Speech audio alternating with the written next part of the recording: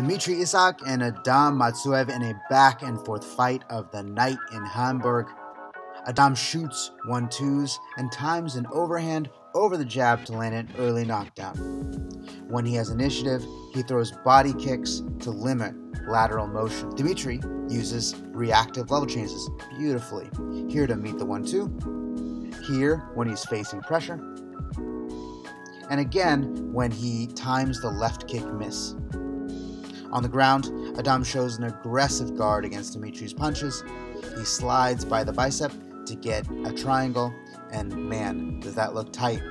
But despite the optics, Demitrij keeps punching, and Adam thinks about an armbar until Demitrij pounds his way out.